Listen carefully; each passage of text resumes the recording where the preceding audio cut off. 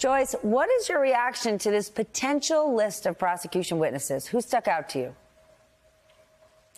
Well, you know what sticks out to me, Steph, is the whole package, because one of the big questions here is whether prosecutors will ask the jury to rely on the testimony of Michael Cohen, who is someone who is known not to tell the truth. He's pled guilty to charges related to that. And I think we now can see that that's unlikely to be the case, that there are other witnesses here who will be used to corroborate Cohen's testimony at every step of the way, perhaps documents that they can introduce. And so it's this total package of witnesses that I think helps us start to understand what the prosecution's case will look like. And reminder, Michael, for those who say, listen, it was a guy, he had an affair, he was trying to protect his family, his reputation, his wife. This is about paying someone off to suppress information that could impact voters ahead of a presidential election. So who do you want to hear from most? So if you're a good God-fearing Christian, you wouldn't have been having the affair in the first place. So we wouldn't even be here now, would we? But since we're here, and let's have the conversation. And I think at the end of, I mean, come on, it's just, just keep it real. But the reality of it is, I do want to hear the tale of the women who were involved in this story. I think there's still a great deal of sort of backhanded discounting of their story, what happened to them, how they were used in this process by Trump in many respects, how they were, bought off, paid off for their silence because two things. One, he didn't want to know his wife, didn't want his wife to know who was at home nursing their baby boy. And he didn't want all those wonderful Christian evangelicals that he was courting and lying to about who he was. And then, of course, on the heels of, the Access Hollywood tape, this may have been just too much. So, yeah, I want to hear their stories. I want to hear what Stormy has to say. I want to understand exactly how they were approached and what they were told, because all of that to me, and Joyce will understand this, particularly from a prosecutor's perspective, let me show you the man. Let me show you who he is. Let me show you how he operates. Let me show you how he treats people. Let me show you what he thinks of women in this position. And let me show you how he asserts his power over them, thinking that $100,000, $130,000, $150,000 would be enough to shut them up because of his illegal behavior. And then in a very different scenario, Peter, sitting there as a defendant in a criminal trial is the ultimate of powerless. He didn't have to be there for his civil trials. He chose to show up. For this one, he has no choice, as his private life is put under a microscope. But, Peter, do you think Trump wants to be there? He will be the center of attention. Every news truck, every camera will be there. And as humiliating as that might be, Trump is the originator of all news is good news, and shamelessness is his superpower. Yeah, he once told campaign aides, he says, as long as they don't call you a pedophile, all news is good news, basically, to your point. And they're not calling him a pedophile, but they are calling him a lot of other things in this trial, none of which are very flattering. And so in some ways, you're right, obviously. It can't be a pleasant thing to sit there and be accused of one thing after another, particularly at a time when you're trying to convince voters, as Michael said, in the Republican base, that you are, their champion.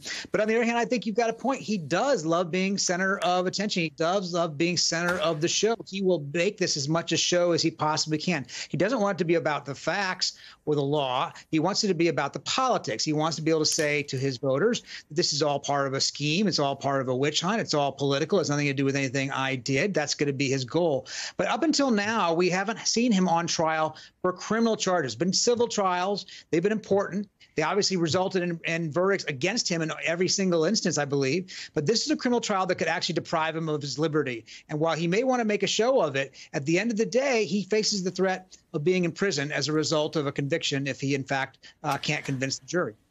Michael, the Washington Post talked to legal experts about whether I can't even believe I'm asking this. Yeah. About whether a convicted felon in the United States can serve as president, and they actually said yes because the Constitution doesn't forbid it. You used to run the RNC.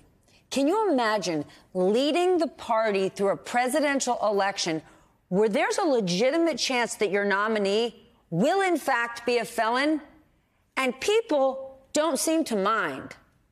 Yeah, it says a lot about us, doesn't it? It says a lot less about the party as it does about us as citizens, that we even countenance this right now and have put this man in the pole position to be the next president of the United States, having him leading in poll after poll. It is an abomination. It's embarrassing. And in some respects, for me, it shows a level of desperation that we think that Donald Trump, who's going to somehow solve all our problems. America's never looked to one person to do that. We've all kind of done it together in the past. But that doesn't fit his narrative. So it is disappointing, and it is very frustrating that our Constitution never anticipated that any individual who would be in this position would have the you-know-what to actually step and say, you know what, I'm going to be next president of the United States. I mean, just the level of embarrassment beforehand would stop you from doing it. But there is no shame. There is no embarrassment with Donald Trump. You know, it is all about him. And I would really hope that the media doesn't get carried away here over the course of this thing, countdown clocks and all the other BS that goes in to leveling this up. This is a sobering moment for this country. And we need to treat it with that level of dignity and respect and sort of, humility and embarrassment. We should be embarrassed as a country right now that we find ourselves with this man as a potential next president who's going on trial for his criminal conduct and could, wind up being convicted. And then what do we do? Then what do we say? So I think we need to be very sober at this time and not get caught up in Donald Trump's crazy behind circus. That it's all about him. And, as long as they don't call me a pedophile, it's good. Well, you know what? I think having these types of counts against you as a former president, that's worse in many respects because little kids looking up to you, families rely on you, and all you got to show them is the backside of your hand. So I think we need to be careful about how we approach this week.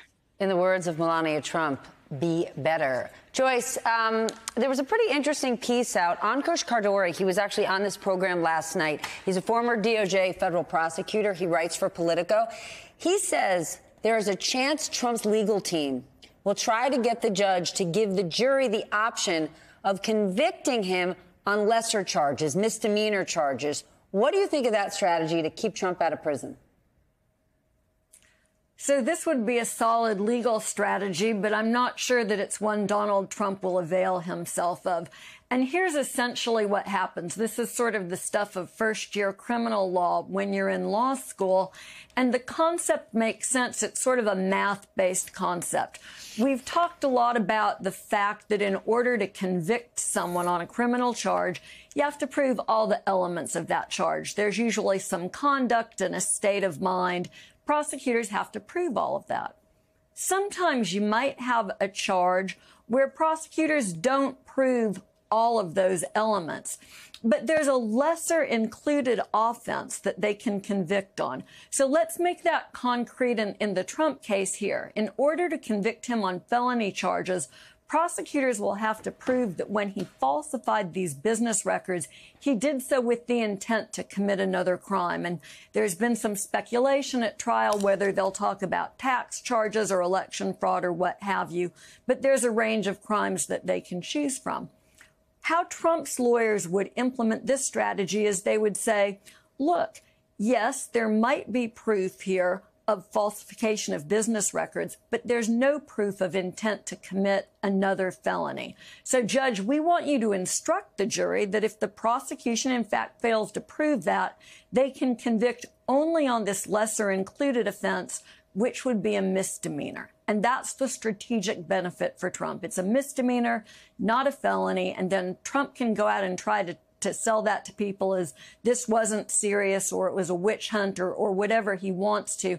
But that would, in essence, be a victory for Trump, because really he is not looking at acquittal here. I think their best hope is that they can pick a juror or two who will hold out against conviction, that they will hang the jury. It will be a mistrial, which means prosecutors could retry the case. Again, this notion of a lesser included offense and only a misdemeanor conviction would be very appealing if they could convince their client, Donald Trump, to let them go there. Peter, I want to lay this out for our audience one more time. This trial is essentially about Donald Trump trying to hide information from the American people during an election. And it will be happening right in the middle of another election. How do you think the public is going to react when this trial actually starts? Yeah, that's the open question, right? And you're right, Steph, that there's been a lot of conversation about how of the 4 different indictments, this is the less serious one. And partly that's because it seems so tawdry and unseemly. It's about, sex and all that. But the truth is there's a through line. I think you just put your finger on it. The through line is, according to the allegations at least, cheating in order to get power. Right? That's essentially what he's been accused of in the Georgia case and the Jack Smith January 6th case as well. Cheating in order to, in that case, to preserve power as president. Here, he's being accused of cheating in order to obtain power by winning an election without letting the voters know things that they otherwise might be entitled to know. And by cheating on the rules to do it, not just simply hiding things, but cheating on rules that other businesses and other people who do business have to follow every day in New York. And so there is a serious issue here. It's not just about sex. And we've seen this in this country before. Sex scandals are one thing. But when it comes to your obligations in a legal setting and in a business setting, you have to follow the rules just like everybody else. Now, they'll have to prove that he didn't do it. To Joyce's point, they have to prove all the different elements. And he hasn't been proven yet. He's denied it. We should make sure to point out that he's pleaded not guilty. But, if he is convicted, it is, I think, part of a larger story here through all 4 of these indictments in a way.